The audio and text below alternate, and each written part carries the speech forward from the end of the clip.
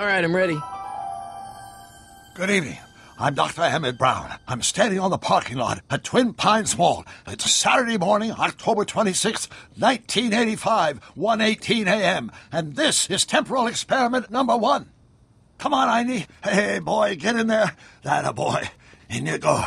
Get down. Get your seatbelt on. That's it. Whoa. Okay. Please note that Einstein's clock is in precise synchronization with my control watch. Got it? Right, check, Doc. Good. Have a good trip, Einstein. Watch your head.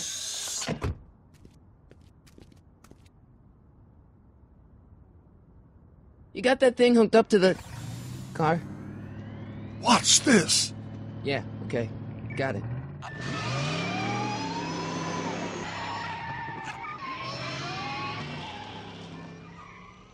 Not me. The car. The car.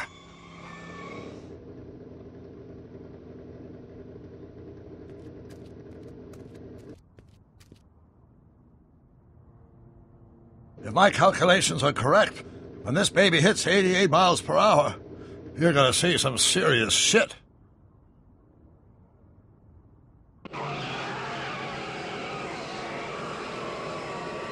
Watch this, watch this.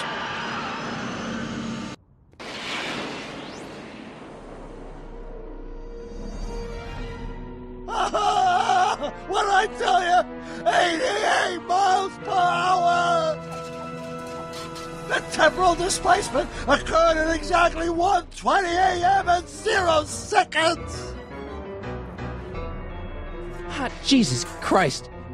Jesus Christ, Doc. You disintegrated Einstein. Calm down, Marty. I didn't disintegrate anything. The molecular structure of both Einstein and the car are completely intact. Where the hell are they? The appropriate question is, when the hell are they? You see, Einstein has just become the world's first time traveler. I sent him into the future. 1 minute into the future, to be exact. And at precisely 1:21 a.m. and 0 seconds, we shall catch up with him and the time machine. Wait a minute, Doc. Are you telling me that you built a time machine out of a DeLorean? The way I see it, if you're going to build a time machine into a car, why not do it with some style? Besides, the stainless steel construction made the flux dispersal. Look out!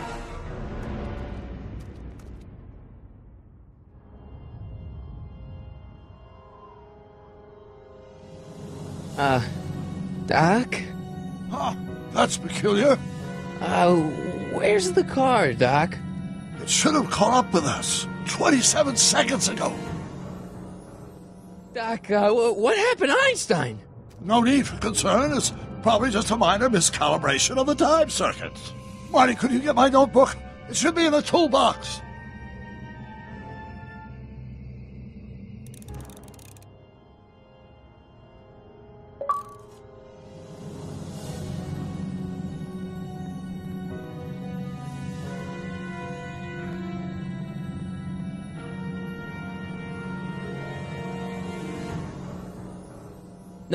Notebook. Got it. Flux capacitor? That's it! What the heck's a flux capacitor? My latest invention. The thing that makes time travel possible. In this notebook, I've detailed the nearly 3 decades of scientific breakthroughs necessary to build a working time machine. If it ever fell into the wrong hands, the consequences could be catastrophic. Let's see. It's mass equals I times Z, and E equals the square root of Z times C squared, and the flux dispersal rate is inversely proportional to the 4th root of N, carry the 9, then... Doc, shouldn't we get out of here before the Libyans show up?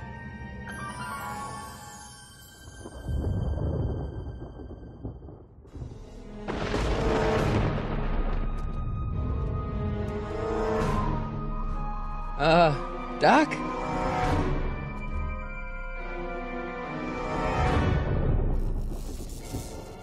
Great Scott! Doc, what is it? I've made a horrible mistake!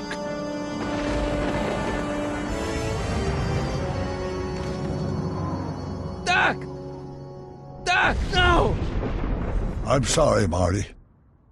Doc, come back! Doc!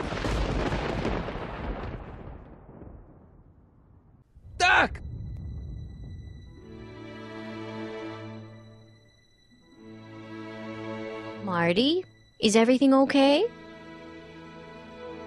Yeah, Mom, it was just a nightmare. I was in the past, and Doc was there.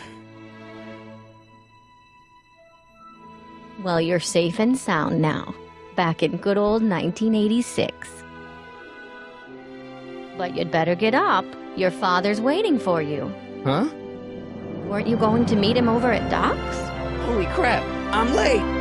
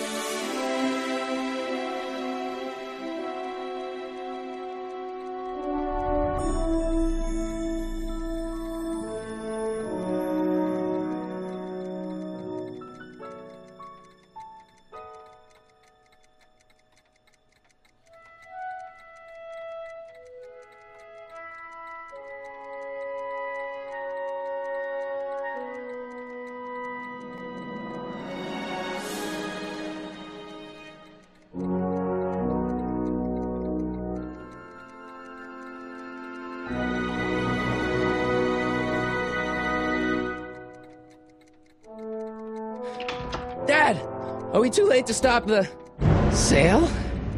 Better late than never. You wouldn't believe how much rare stuff there is back here. That's Doc's stuff.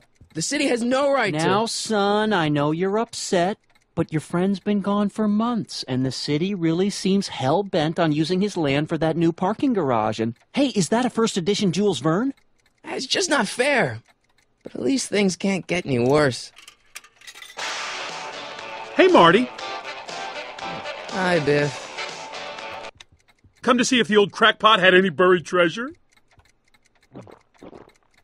Nah, I guess I'm just... remembering.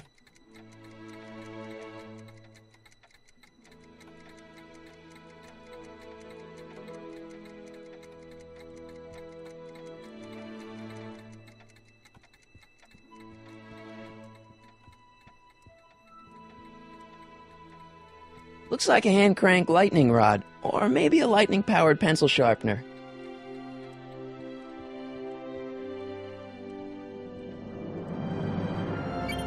Hope that wasn't poison gas or anything. Hey, let me try, Marty. Now, Biff, let Marty have his turn. You got it, Mr. McFly.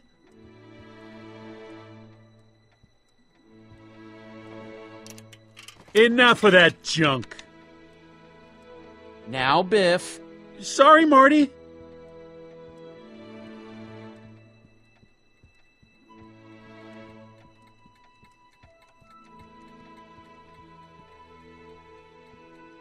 Let's make some noise.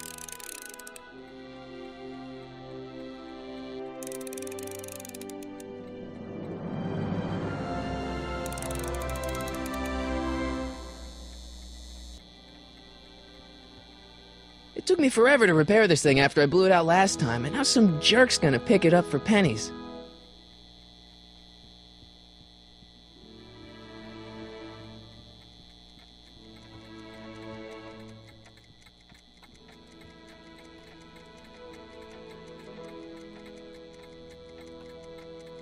A fish tank? I never knew Doc raised fish. Doc's fish had weird taste in decor. I kinda like Doc.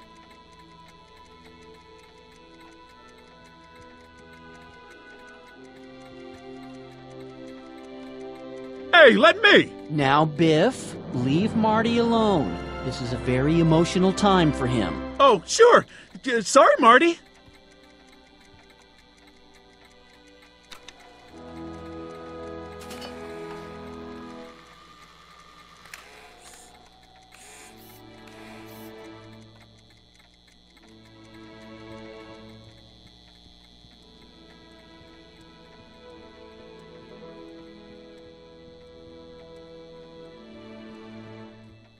Doc built this model at downtown Hill Valley way back in 1955.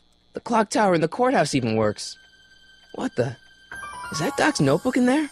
Hey, that looks just like the courthouse. You gotta hand it to the old coot. He was good with his hands. Biff, can I see that a minute? This would look great in my fish tank. Give the old carp something new to nibble on.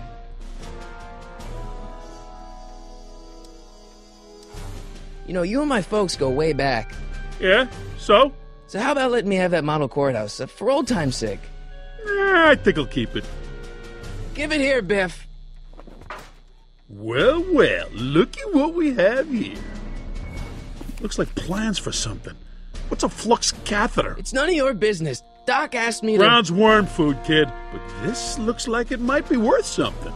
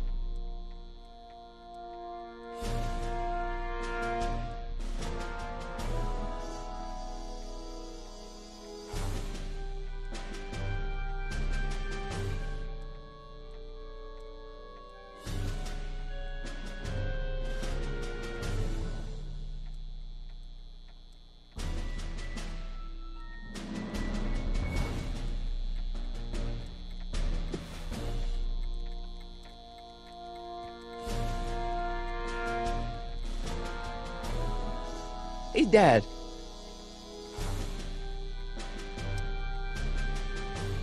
I'm telling you, this sale is a joke. Doc's only been gone for a few months, and I happen to know... Yes, you've told us he's not dead. He's on a trip.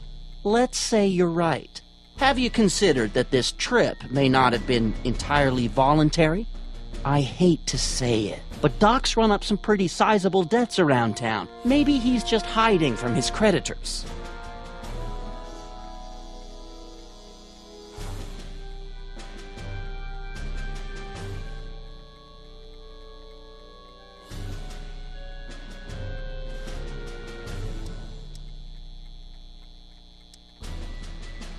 About Biff.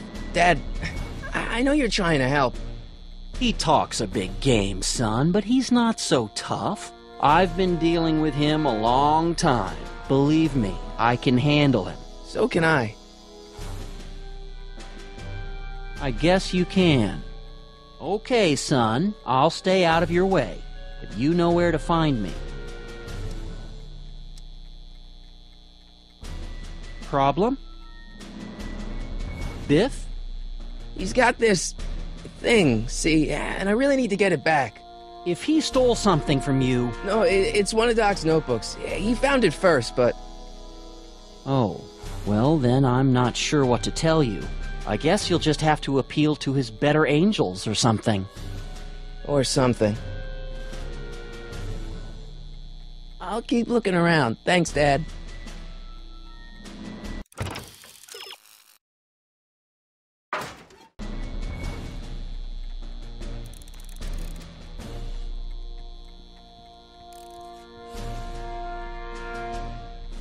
Hey, Biff.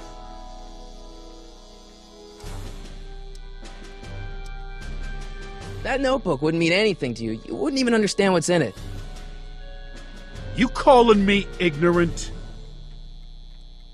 I just can't let you keep that notebook. It's dangerous. What, is it set to explode or something? Well, in a way. I'll take my chances. I only want that notebook because, well, I'm sentimental. It's like a piece of Doc. Doc's dead. Time to get over it and move on.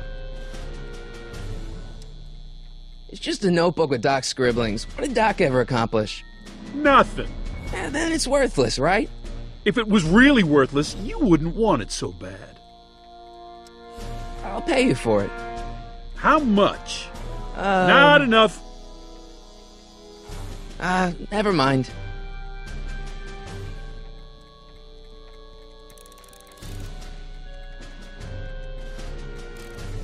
I can't leave until I get Doc's notebook back from Biff.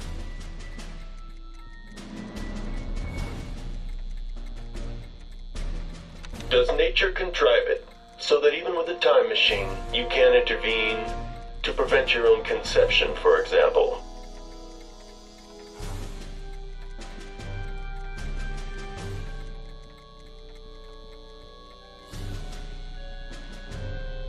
Hey, Dad, why's my guitar got a price tag on it? Sorry, son. Must have been an overzealous clerk. Just pick it up. I'll iron things out with the bank.